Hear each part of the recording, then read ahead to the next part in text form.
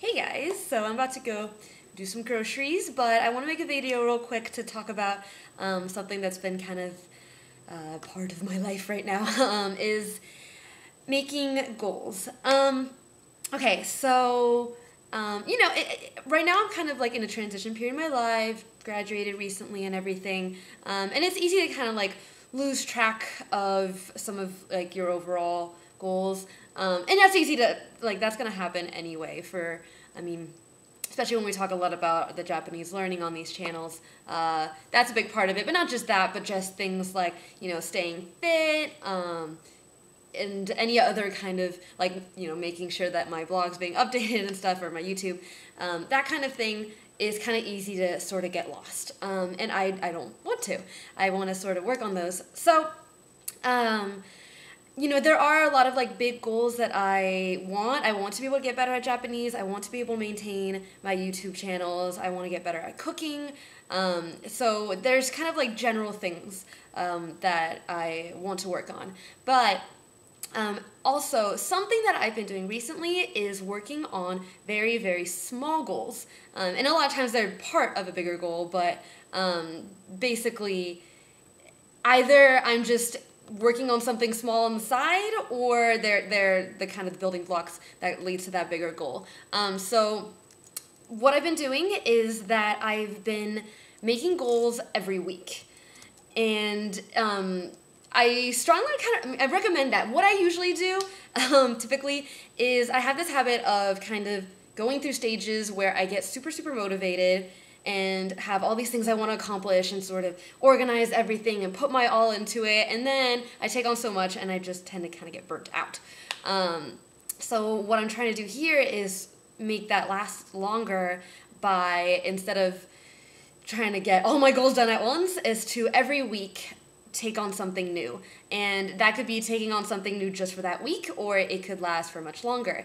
And something that a tool that I'd like to share with you guys is this website called lifetick.com. I'll leave a link in the description, and I'm trying to sign into it right now as I'm talking to you guys so I can have something to refer to. But it's a really great website where you have to, you start out by sort of picking what are your values, just in general. So the ones that I put is like learning Japanese, wellness, work, stuff like that.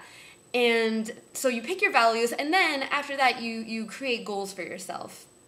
And it relates to one of these values, and you have to put like a time limit on it and make it very concrete.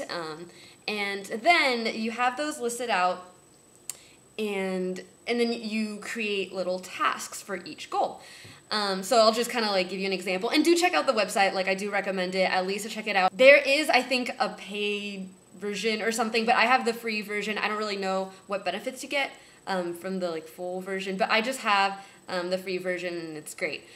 So for example, I started out with a goal, and I'm going to talk about this on my other channel. Actually, I'm working on the Core 2000, which is, it's basically just a set of flashcards, of Japanese vocabulary flashcards. Again, I'll go more in detail on how that works on Culture Quirk, but there's, I think, 4,000 flashcards to go through, and I'm doing them through Anki, and it's just, I'm doing 40 a day. So that's a lot, which means, 40 a day, 4,000, that's 100 days that it would normally take. And normally I would just jump into it and do 40 a day, but probably not actually get to all 40 a day, and it takes me longer, but I'm kind of like, well, whatever. So here I wanted to kind of like keep myself on track for that, so I created that goal of finishing the Core 2000, and I set the date. At the time that I set it, I think I had 89 days left. So that's one of the things that I'm working on, and so far so good. I have not missed a day yet where I haven't done all of my repetitions of those flashcards for the day. So that's just kind of like an example. And another one I did was for wellness, doing floor exercises every day for 30 days, for a month, basically. And again, it just takes like 5-10 minutes out of my day to kind of do these floor exercises. It's just like simple, like leg work, ab work, very simple, very minor, but again, it's something that normally, I'd be like, oh yeah, I want to do this, but I either forget, or I just you know, don't have the motivation to one day. So here, what's nice is I'm like, okay, it's just 30 days. Like, I can do that. I can get myself to do it every day for 30 days. Like, it just makes it so much more concrete and doable. And once the 30 days are up, that doesn't mean it has to be over. I'll make another goal. Anyways, do check out this website. One of the things that I really liked about it personally, which is what I was looking for when I was looking for a website like this in the first place, is for each of your goals, so you put tasks underneath. So for the Core 2000, I have just like reps, and you can make it so that they repeat. So I have mine repeat every day. Or if you have a different type of goal that requires different types of tasks, then you write them out. And then you check them off as you complete them. And what's really nice is that your entire goal has this sort of progress bar. So you can physically like see the progress as you go along. And I think that's what I was looking for the most, because I just find progress bars very exciting personally. If you guys remember, I used to make my own on paper for like exercise stuff. So I don't know, it makes it kind of like a game that way. So it's a lot of fun and it gets stuff done. So the thing that I would like to, you know, suggest is it's good to have those big goals and those dreams and to work on those in general, but I would strongly recommend making these super tiny goals, because while each of these goals may not be like that much in and of itself, and you might not learn that much if like say, okay, so the goal I'm doing right now for this week is listening to an hour of Japanese every day for a week, for 7 days.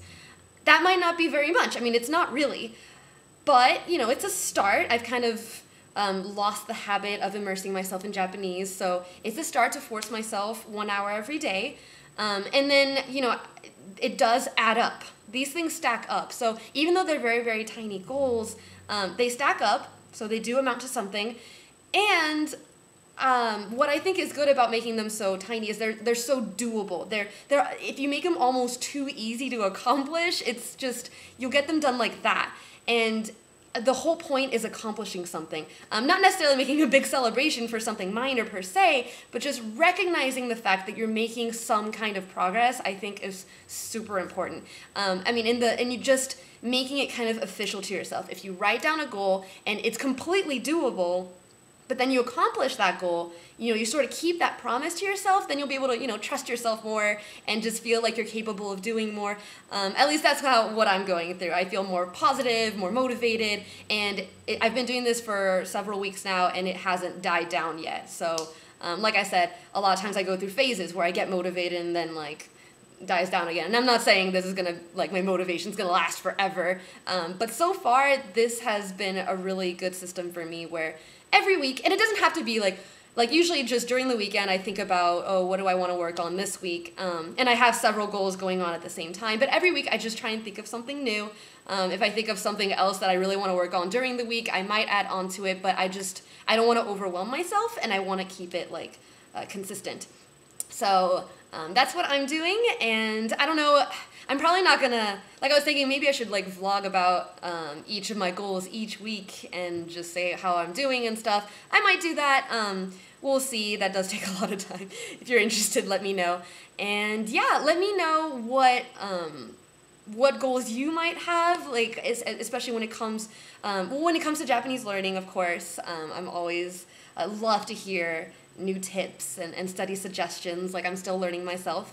And just stuff in general, like wellness. One thing I think I'm going to try doing is get myself to drink more water, because that's just something I don't really think about. And it's not that difficult to do, to just drink more water. I just don't think about it. So to write it down helps a lot. So if you guys have any ideas like that, I'd love to hear your thoughts on this. I think it's a system that's really working for me, but what do you guys think? Tiny goals. Big ones are good too, but the tiny ones add up. So yeah, that's kind of all I have for you today. I'll, again, check out lifetic.com. It helped inspire me, and maybe you'll find success with that too. So yeah, I'm gonna go grocery shopping now, and I will talk to you guys later.